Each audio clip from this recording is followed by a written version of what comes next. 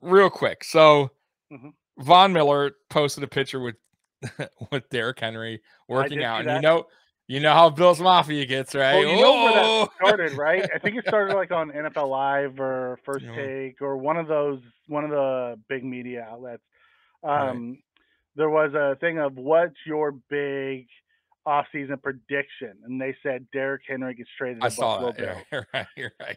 Can you imagine a Derrick Henry and Josh Allen backfield? It'd be unbelievable. But I Right? have to ask you because you're the guy that knows this. I know Henry just got an extension like a year ago or so, right? A couple years ago. Okay, a couple years ago. So I Yep. don't know He's his. in the I don't last know. year of his deal. Okay, so that's that. So okay, Is so that what you were getting at? yeah, so Beam will have to factor this in once Yep. again because you think this guy is going to come to a team where you know he doesn't want to get paid. Of course they do. They're going to want to lock him up. We are obviously in some trouble with money. So Well, we're if only we in trouble with traded, money. We're only in yeah, trouble go with ahead. money until we renegotiate No, I Josh get it. Allen's Yeah, we contract. have correct. We have some loop things we can. Brandon Yeah. Bean knows what to do, right? He has, but it doesn't matter. Still, even after he does that, how much do we have? And we got to sign rookies. You still got free eight. You can't just go after one guy So and be done with it. I listened to Locked On You got to Bills. give somebody up. You got to give your picks Yeah. up, right? So I listened to Locked On Bills a ton. Mm-hmm. I'm a big Joe Marino fan. Yeah, He good had guy. Greg. He had Greg Tonsett on, who I'm a big fan of. Greg knows Yeah, he knows his Sour stuff. Cap better than almost anybody Right. else Yes. out there. I mean, would I not know, debate either one yeah, anytime soon. I know the salary cap pretty well. Greg makes me look like like a rookie. I don't know crap compared to that guy. That guy just knows the ins and outs. So they had their big cover one spectacular, and they went through, and they were able to create anywhere from 35 to 50 million without really doing anything. All right, Major. which is a lot. It is, but that money can go quickly Again, on a couple of free agents. again, Honestly, again. depending on who you get. So let's talk about this. So we're talking about Yeah, Derrick Henry. sure. Derrick Henry has a $16.3 million cap hit. Right. Right. He has 10 million in dead cap.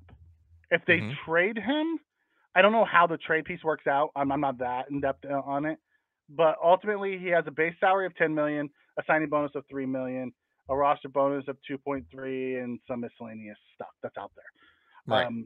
So at the end of the day, we would probably take on the majority of that 16.3, but as soon as he got to us, it would have to be a reworked contract. Correct. Whether we go, give him a 3-year extension or a 5-year extension with 2 dead, so we can spread the money out and do all that stuff. Mm-hmm. But we'll also be giving up picks. Now, Derrick Henry's turning 30 next year. Right, and I was gonna get to that. So turning 30 next year. So you're bear in mind too. I hate to interrupt you. Not only is he turning 30, which is they always say, this is where running backs start to go downhill. He has a lot of tread on those tires, my friend. Yes. He's built like a goddess, no doubt. He is a machine, but he still has a lot of miles on that tread. He has a lot of hits taken on him. You go back and you look at the last guy who's kind of built like him. It was Eddie George. Eddie George played well into his 30s. Yeah, sure. And so did Fred Jackson, Adrian Peterson. Peterson built like I get it. I get it.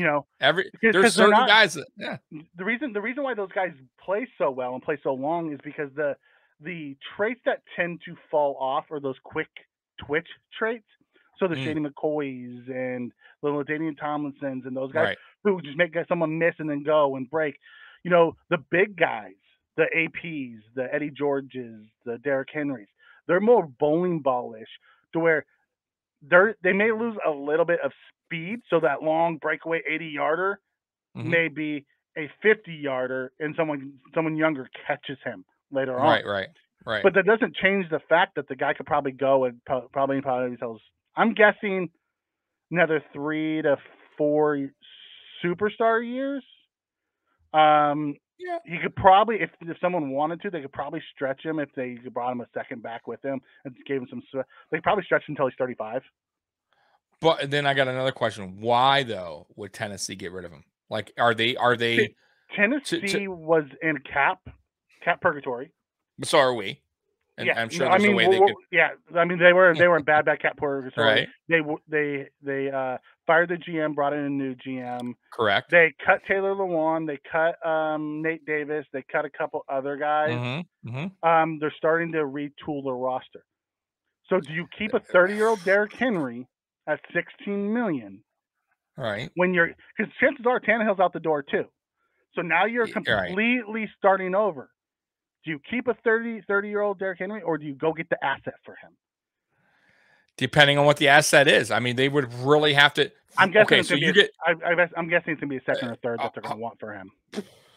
I don't know. Listen, you just said that he could possibly have 3, 4, 5 superstar year left, right? No, so I think anywhere from 1 to 3 superstar years left. I think they could probably get 2 extra years if they went into a timeshare. So let's say let's cut in the middle. Let's say 2 years, right? Let's say he has 2 years of superstar kind of talent where he's still a beast. So they're going to get rid of a superstar talent that's 2 years remaining, at least what they think, is possible. They would have to replace that player with something, right? Like now you lost Derrick.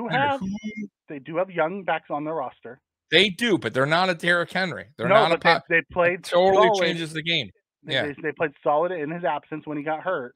They did. But you also just lost Derrick Henry's entire offensive line. That's true. Now, and I will say too, it's not always bad to if the Tennessee Titans are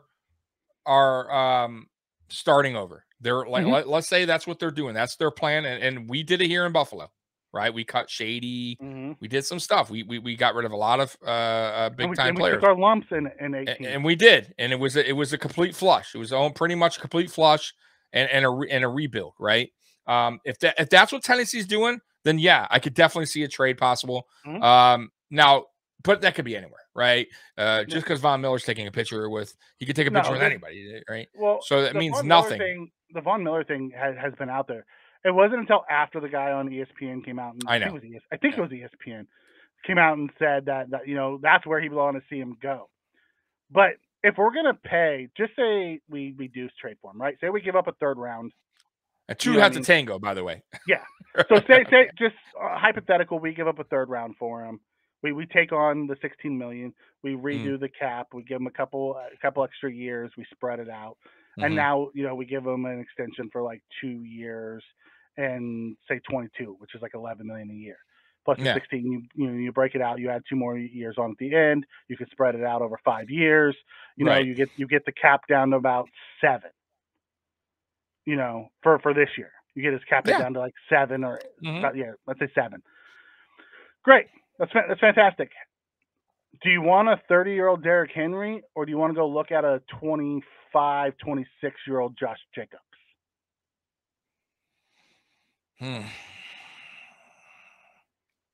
Yeah, so I know Josh Jacobs is a free agent. I get that, right? Where you don't have to give up that 3rd round pick. It's interesting, but I will say the difference between them both is I like the fact that Derrick Henry can work with and maybe because listen, we're going to build our offensive line, I hope. And it's still because it probably will be young.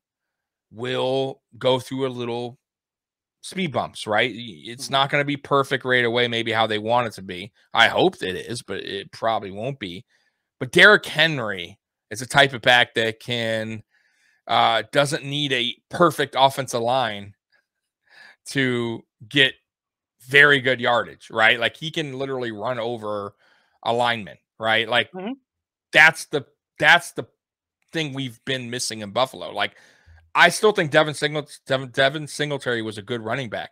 It's just we had terrible offensive line play, and listen, Devin Singletary is not going to run anybody over. Like he's tough. I get it. Like he's not an easy takedown, but he's no Derrick Henry.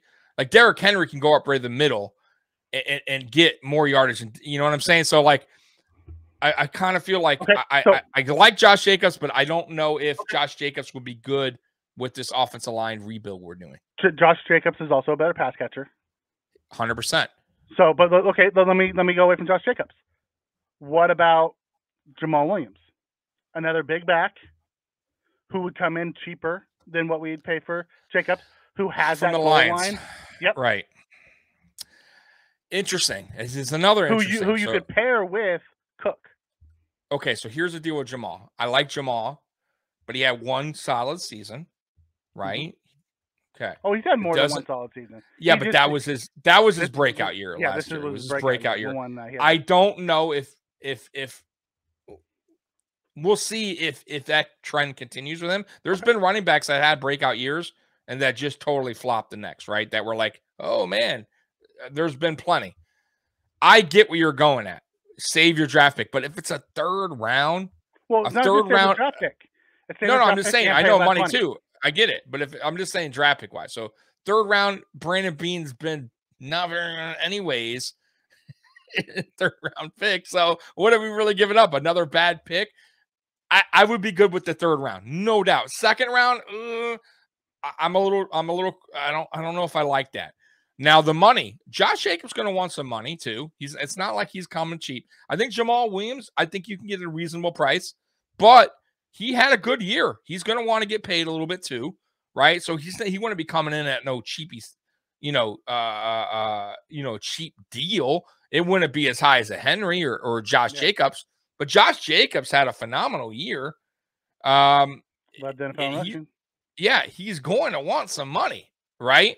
So I don't know if that would be a cheap. The only thing we would save on a Josh Jacobs would be the draft pick, which if it boils down to a third round, and let's say even a sixth or something, or seventh, or whatever, a sixth the following, I think I'd rather go that route than the Josh Jacobs for almost the same money, because I think it's going to be around that same money. Okay. He's going to kind of require that. Okay, I'm gonna give you two more names. Yeah, go ahead.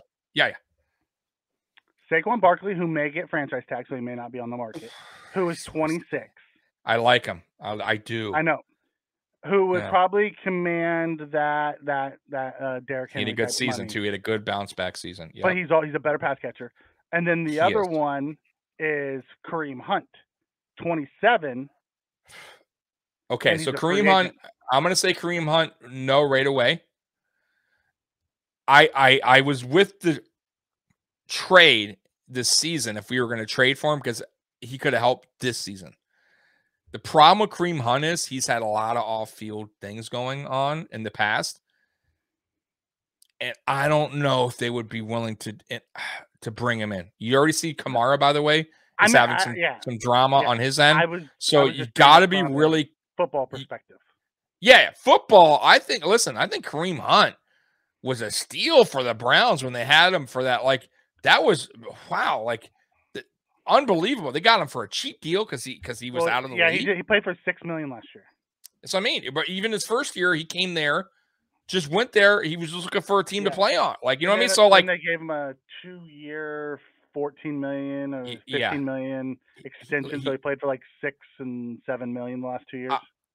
I depending on the price, but they also have to know there's a risk with him because he's at off field. So that's one. And I don't think Brandon Beane or Sean McDermott would go for a player like that. I'm just throwing that out there. So I would scratch him off that just because of that. Okay. Who's the other player you named? Saquon. Okay, Saquon's interesting. Now, he had a major injury, and he wasn't the same player for 2 seasons. He kind of had a rough 2-season patch there. He had a good bounce back this year because he was finally fully healthy. Mm-hmm. But how many – was it ACL that he had? Was that his first major issue? Yeah, he had an ACL 2 years ago, and then last year he had a really bad ankle with a really bad offensive line. He stepped wrong and did something to his ankle, and then he was out for he ended up playing 13 games that year, but didn't have a great year because their offensive line was crap. And I mean that they had Jake Fromm quarterbacking that year. I know. Excuse me. So listen, I would be cool with Saquon, but it would depending on the money. It's a little bit of risk factor as well. I know he had a bounce back year, but the injury history kind of worries me a little bit, depending on what they're going to pay him. That's one. I want to, if they do sign him, I want to do anything long term. You know what I mean? 2-year contract at best, right? Got to be careful with that. Now, Derrick Henry, has he had any major injuries? I know he had broke his foot 2 years ago. Broke his foot, right? And he was out for what? Half the season or most of the season or something like that? Second half of the season, I think he was out. Yeah, he came back for the playoffs. Okay, you're right. He did. He missed a lot of games and wound up and didn't do anything in the playoffs. They wound up losing first round to who was it that beat him? To Cincinnati. Cincinnati. That's right. And they were the first. They were the first round number one in the AFC, which is wild. So I don't know. That man, Mikey, it's tough. I admit. This running back class, free agent class is deep. Because guys that I didn't even talk about, Flyers, Ronald Jones Jr. or the second. I like him from Tampa. Yep. Miles Sanders, Dontel Foreman. Yep. Okay, Foreman had a nice year for Atlanta. P. Ryan. P. Ryan's tough runner, but I think I'll pass on him. Jarek McKinnon. I like him. Yeah. Yeah. It's definitely deep. Rashad Penny, Mostert. So they're definitely a very heavy running back, free agent class. So here's what I want though. Out of all the running backs, like some of those I would skip because I don't like the size. Yeah. We drafted James Cook second round. You better use him, right? Like you got to figure something out. And I felt like I felt the game slowed down a bit for him last season. He needs to bulk up a little bit, which I think he will. But I still think we've been missing that bruiser running back, that 3-down kind of, back in a way. I like James Cook, and I think James Cook can be used out the backfield more. If Ken Dorsey gets more creative with him, he definitely could be a weapon, a big weapon. But I really want that ground and pound type running back. And there's a few that you mentioned, Hunt, Derrick Henry. I think Josh Jacobs can be that kind of running back, right? Then you still have Saquon Barkley can be that kind of running back. David Montgomery's Montgomery. Foreman. Foreman is a tough running back. Foreman's a good one. Tony Pollard. I don't think Dallas is going to let him go, but he's a free agent. Damian Harris out of New England. He's going to be a free agent. Yep. So there's a plenty of backs out there. I mean, James Robinson, Myles Gaskins, Marlon Mack. There's a bunch of them. Yeah, like I don't want to undersize Bruce. Like I don't care what. I don't want to hold that whole Zach Moss situation. You want a bigger. I want what we had when we had. Fred Jackson. We had Speller? No, well that too. But when we had the last time we had it was Shady McCoy and Carlos Williams. Okay. Carlos Williams was that 6'2" straight line runner with a little bit of speed, but he had a little bit of power. He's a bigger back than a Shady. He was a good back to come in on certain plays. And he had if he didn't have some, the off-field thing that he went through, I think he tied an NFL record that year for 6 straight games with touchdown. Like he was a solid back, especially in the red zone. We used him a lot. When Shady needed a breather, he came in, he did very well. But it was a different pace type of running back. Totally different pace. And we never had that. We haven't had that since then. We've been running these smaller backs. It's been a problem, right? Like you have Singletary, you go get the same player with less talent, in my opinion, right? Who they thought, I don't know what they were thinking, because I understand he did good in college, but this is different, man. You're going against some big boys. We didn't have the offensive line, and it just didn't work out. That was a bad selection by Brandon Beane. It was a bad pick. Yeah. By the way, I was talking about